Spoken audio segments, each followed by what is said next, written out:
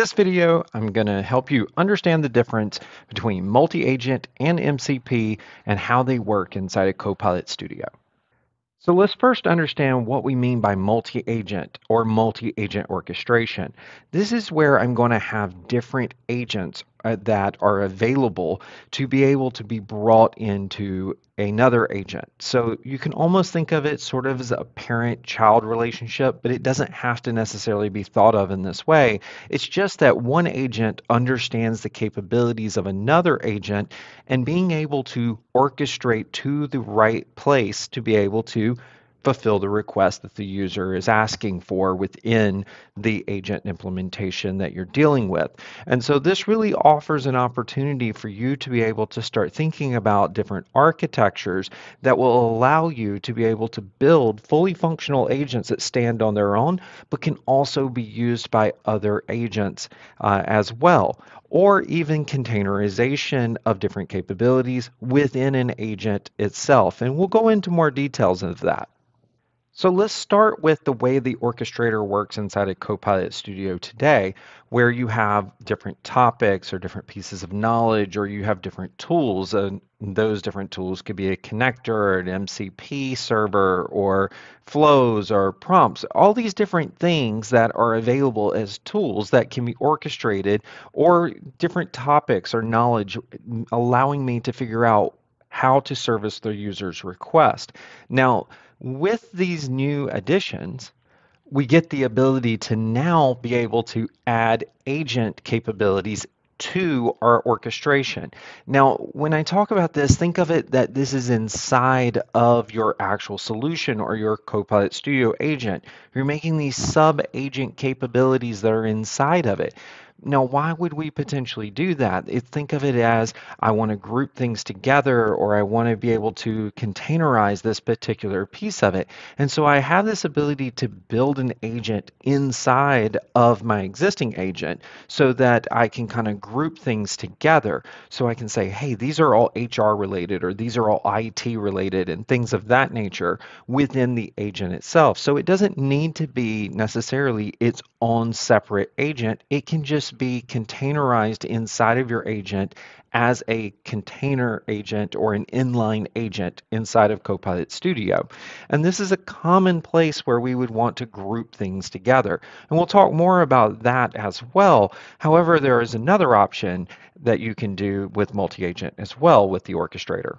And so this other option that we have is something called a connected agent. And a connected agent is going to be an agent that stands on its own. It can be created inside of Copilot Studio as a standalone agent. It could be an M365 agent that's built with the SDK.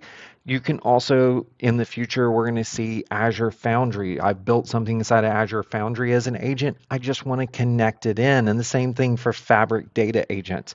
So these are all built on Microsoft technology, and they're going to work together to be able to be connected in. So think of it that they're not part of the solution. They stand on their own. They're their own external endpoint, but now we have the ability to be able to pull these all in. Now, the value proposition of these are going to be that because you've built all these on the Microsoft platform, you don't have to understand how to build an MCP server or any of those type of capabilities, which we will get into MCP in a second. But this will give you the ability to just say, hey, you should know what these things already can do, and let's just connect those directly into my agent and add that capability in. Now, be aware that that means that the author of that agent is outside of your boundary, outside of your solution. So you need to be aware that if something changes there, it could affect your agent's capabilities and the orchestration thereof. So just be aware of that. So before we get into things outside of Microsoft, just to kind of summarize this over, when you're talking about multi-agent, you really have these two different options. You have what's called a focused agent or an inline agent, and you're going to see this when you have a single developer or You're trying to build containerization or logically group tools together so that you can be clearer about how to use those things in conjunction with one another. And it also gives you the ability to separate configuration settings and things of that nature so that you can explain and say, this is how I would like you to behave and when you're doing these type of things. And then you have that it's not really intended when you do this for you to publish it externally. It's not going to stand on its own. That's what a connected agent is. So connected agents are going to be more where I have multiple teams building standalone independent agents that are completely standing on their own. So that way they can use this over and over, but we can now integrate those together and have them work together.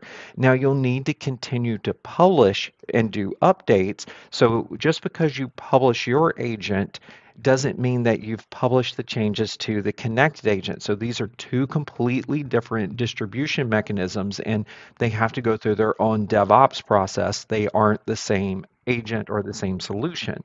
And the other thing is that those are going to have their own authentication configuration that you're going to have to deal with. It is truly an integration to two different applications. It's not just a container like the others, the connected agent, or I'm sorry, the focused agent or inline agent.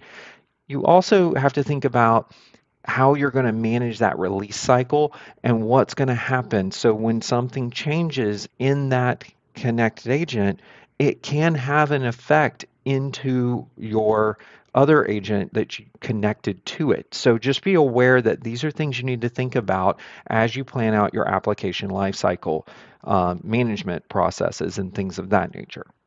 So some of you are probably going, hey, but wait a minute, not everything is going to be built inside of my Microsoft ecosystem, and I want to be able to connect in third-party solutions into my agents and have this sort of multi-agent capability in a sense, but on something that's not inside of the Microsoft world. Or I just want to connect it using something called Model Context Protocol. Well, Model Context Protocol is an industry standard protocol now that allows us to be able to plug things in to our agents so that we can orchestrate to them and we can understand what are all the capabilities of this downstream implementation. And that means that it can be hosted on different platforms, it can be different technology stacks, it can be whatever you would like, but it does require you to build a Model Context Protocol server. And to do that means that you're going to need to know how to build one of those. And this is going to be much more of a pro developer type of situation for you to be able to go and build one of those. I'll shoot videos that show how to connect all of these things in the how-to series. In the education series, I just want you to keep in mind that the Model Context Protocol is just this industry standard way of being able to allow you to connect to these third-party systems and be able to know what they do and how to orchestrate them in.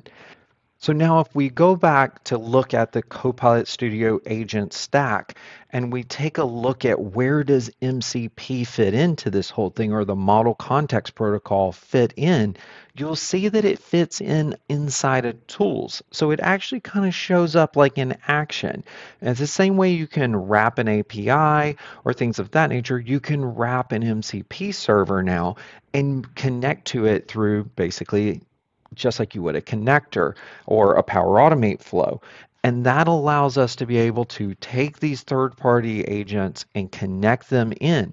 But keep in mind, because of the fact that it is a connection or a connector or a tool, it means it's going to be inside of that solution. So that means that those connections, just like if you're connecting to an API, sure, those things can be changing outside of your implementation. Just like if an API changed on a RESTful API, you're going to need to make some changes to your connector or your connection that's going in to the tool that you're using to connect it inside of your agent.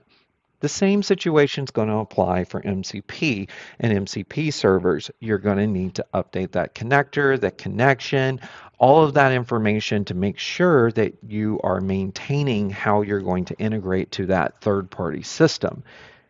So I hope in a sense this really helps you understand better all these different components that have come out in this whole multi-agent capability that's really exciting inside of Copilot Studio. And if you like videos like this, please like and subscribe to my channel. And as always, if you want to try Copilot Studio, you can do so at aka.ms/try Copilot Studio.